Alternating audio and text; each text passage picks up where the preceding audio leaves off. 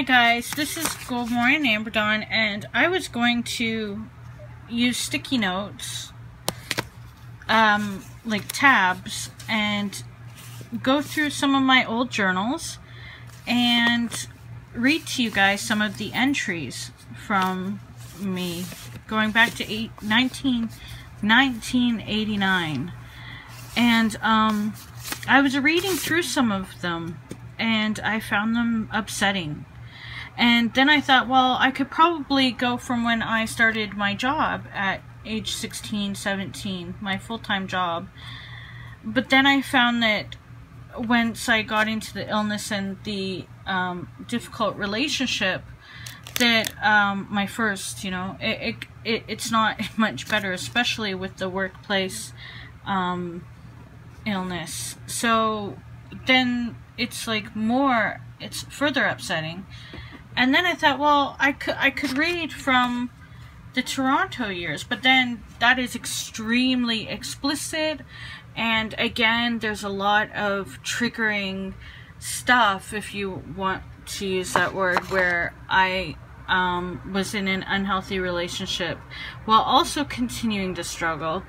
And honestly, and then the newest stuff, like in the back there's newer journals. It's just so fresh that I don't want to read from it. So I have a dilemma. I mean, what do you do?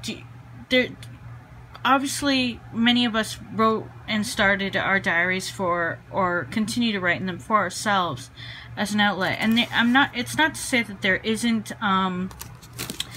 good writing in some of these old ones. Like some of these old ones I wrote really amazing to me, considering what my abilities seem now as far as how descriptive I could be back then. I want to share some of the more beautiful parts, or the more interesting things, revelations I'd have about life, and how interesting it is when you're young, what you think you know versus what you don't know, or what you actually knew and were aware of versus how you don't seem to learn it as easily when you're older. You're kind of not as wise. You can be a old wise soul when you're young, and then go through a whole bunch of experiences that kind of break you down or skew your perspectives. And anyway, I just wondered, is anyone else struggling with this, where they want to share and read some entries to people, to open up a bit to the journal community, some of their collection of journals, but they're finding it overwhelming? Like, I'm finding myself filled with anxiety and overwhelmed at the thought of going through and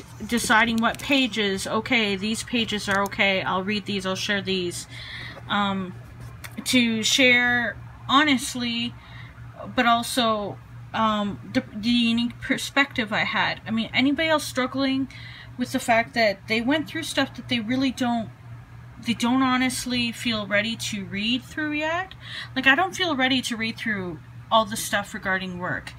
Doing the paper journal collection videos was difficult enough, but to like go through certain entries and read about how I struggled, or when I was cut off from the income, and how difficult it was. I don't want to read about that or talk about it. I don't want to talk about it, but I do want to share. So what do I do?